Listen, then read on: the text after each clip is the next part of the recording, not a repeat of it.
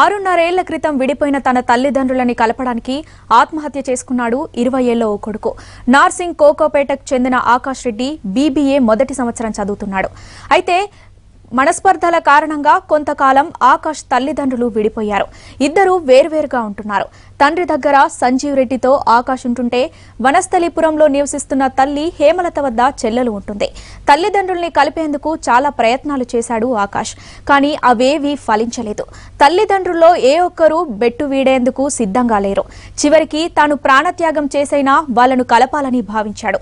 దీంతో అమ్మా నాన్న నేను చనిపోయినాకైనా మీరు కలిసి ఉండాలి, అదే నా చివరి కోరిక అని సూసైడ్ నోట్ రాసి ఆత్మహత్య చేసుకున్నాడు ఆకాష్.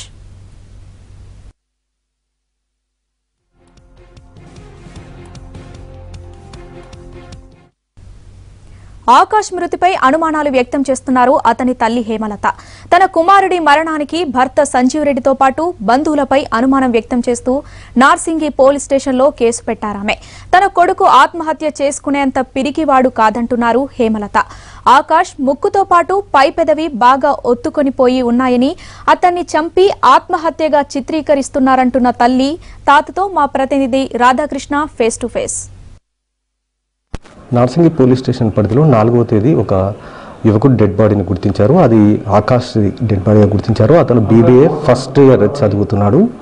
తల్లి నార్సింగి పోలీసులకు ఒక కంప్లైంట్ చేసింది.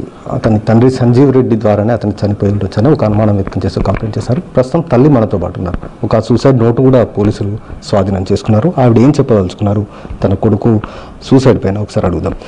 మీరు ఏం చెప్పాలనుకున్నారమ్మా? అసలు మీ కొడుకు ఎందుకు చనిపోయాడు అనుకుంటున్నారు? అంత పెరుకోడు కాదండి. నేను అసలు నా దగ్గరనే ఉన్నాడు.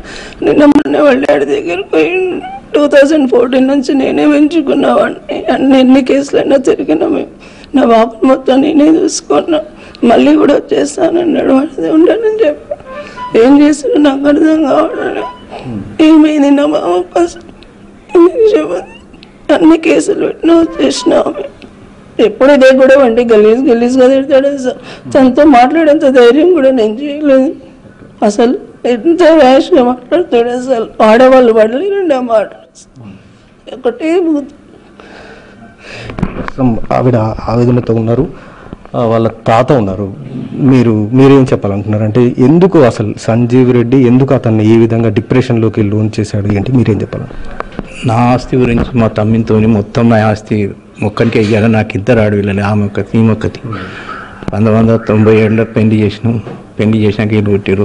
పుట్టంగానే మళ్ళీ వానికి ఏమీ లేదు, వచ్చి ఒక్క లాగుతోనే అంగితోనే వచ్చిండు. అలా అన్న కొడితే బజార్లోకి వస్తే నేను ఆ రోజే ఇక మా సటకుంతా ₹1,00,000 ఇచ్చి లారీ ఇప్పించాను, ఇటుక బట్టలు పెట్టించినాం. మళ్ళీ పోతే నాకు ఆడ 20 ఎకరాల భూమి అంతా ఇవ్వమంటాడు. వానికి ఎవరికి ఇవ్వద్దు, చిన్నకి ఇవ్వద్దు అంటాడు. ఆ నోటికి వచ్చాడు మాట్లాడతాడు. ఏదో ఇచ్చిన అయిపోయినట్టు. ఆయనకి ఆస్తి మీద పడి ఇక పిల్లలు రెచ్చగొట్టుడు, తిట్టుడు, పోకడు. ఇక మళ్ళీ వానికి 2012లో ఒకసారి 40 లక్షలు ఇచ్చిన. ఒకసారి ఆ ఇల్లు నేను ఇచ్చిన ఇల్లు అమ్ముకుండు, 75 తులాల బంగారం అమ్ముకుండు. ఇవన్నీ అమ్ముకొని వానికి ఏమైనా ఇక చోకులు పడి వేధించుడు. అది మొత్తం మాకు అనుమానం వాళ్ళ మీదే ఉంది. కేసు చంపిరని. ఎందుకంటే మొన్న చంపినప్పుడు బాడీ కింద అనేది మీద అనేది మీరు వాట్సాప్లో చూడండి. అయితే వాడే వీడియో తీసి ఆ చుట్టారం మొత్తం పంపిండు. తండ్రి తీస్తాడు అట్లా చుట్టారం మొత్తం పంపిండు ఇన్ఫర్మేషన్. వాళ్ళే చేసిరు. ఎవరితోనే కలిసిండు. ఎవడు వెంకటరెడ్డి అట ఎవడు వాడు పిల్లాడు కూడా ఫ్రెండ్స్తో అక్కనే ఉండి పోయిండంట. 11 గంటలకు పోతే ఏం జరిగిందో ఏం చేసిరు. ఇక ఆకాష్ని ఆస్తి కోసమే హత్య చేశాడు సంజీవ్ రెడ్డి అనేది వాళ్ళ కుటుంబ సభ్యులు ఆరోపిస్తున్నారు. నర్సింగ్తో రాధాకృష్ణ. తన కొడుకు ఆత్మహత్య చేసుకున్నది తల్లిదండ్రుల్ని కలపాలని కాదంటున్నాడు ఆకాష్ తండ్రి సంజీవ్ రెడ్డి. స్నేహితుల మధ్య జరిగిన చిన్న గొడవతో మనస్తాపానికి గురై ప్రాణాలు తీసుకున్నాడంటున్నారు. ఆకాష్ స్నేహితులతో తాను మాట్లాడానని, వాళ్ల ద్వారానే తనకు ఆ విషయం తెలిసిందన్నారాయన. 6.5 ఏళ్లుగా తనపై అన్ని రకాల కేసులు పెట్టారని, ఇప్పుడు కలిసి ఉండటం కష్టమే అంటున్న సంజీవ్ రెడ్డితో మా ప్రతినిధి Radhakrishna face to face. BBA student Akash Reddy ఆత్మహత్య చేసుకున్న దాంట్లో ప్రధానంగా తల్లిదండ్రులు కలిసి ఉండాలంటూ కూడా ఒక సూసైడ్ నోట్ రాసి తర్వాత ఆత్మహత్య చేసుకోవడం జరిగింది. దీనికి సంబంధించి మనతో మాట్లాడడానికి అతని తండ్రి సంజీవ్ రెడ్డి ప్రస్తుతం మనతో పాటు ఉన్నారు. ఆయన ఏం చెప్పాలనుకున్నారు? మరొక వైపు ఆకాష్ తల్లి వాళ్ళు కుటుంబ సభ్యులు మాత్రం సంజీవ్ రెడ్డి పైనే వాళ్ళు ప్రధానంగా ఆరోపణలు చేస్తున్నారు. మరి ఈ ఆరోపణలైన పైన ఆయన ఏం చెప్పాలనుకున్నారు ఒకసారి చెప్దాం.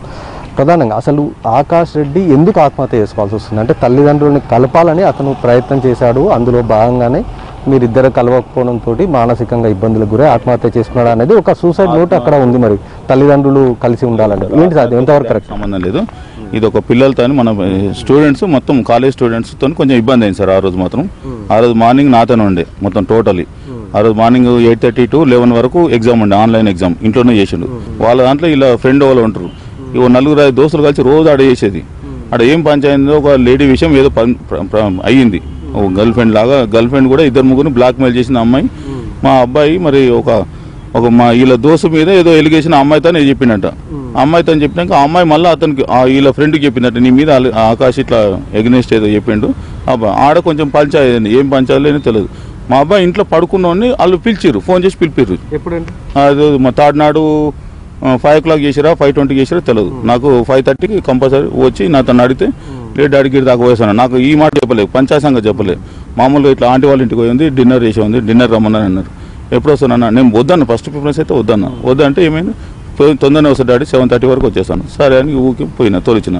అది సార్ నాకు నేను ఆల్రెడీ 7:30కే ఫోన్ చేసిన, ఆల్రెడీ కాల్ రికార్డ్స్ ఉన్నాయి అన్ని ప్రతి ఒక్కటి. 7:30కి ఫోన్ చేసిన, అప్పుడు ఇంకా ఓటర్కి పార్సల్ రాలేనాడు.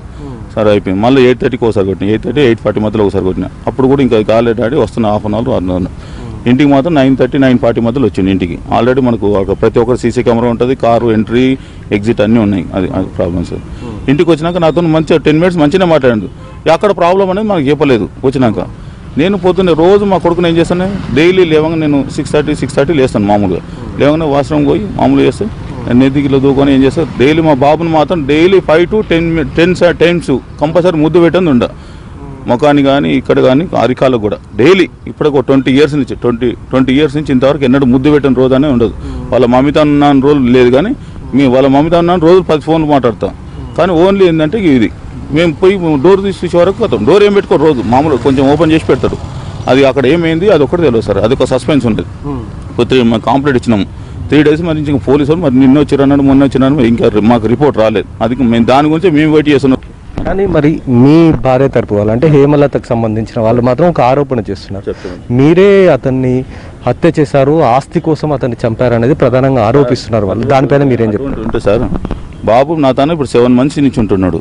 7 months నుంచి మాకు మా ఫ్యామిలీ మొత్తం మెంబర్స్ని అడగండి, ఒక 500 members అడగండి, 500 members అడగండి, ఒకళ్ళు కూడా ఇద్దరిని కూడా కాదు.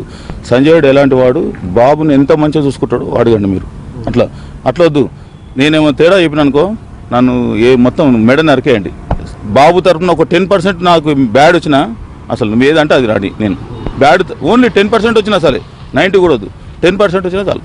ఈ కేసులో ప్రస్తుతం అయితే నార్సింగి పోలీసులు కేసు నమోదు చేశారు. ఆకాష్ రెడ్డి సూసైడ్కి సంబంధించిన దర్యాప్తు అయితే కొనసాగుతోంది. కెమెరామెన్ రాకేష్తో రాధాకృష్ణ.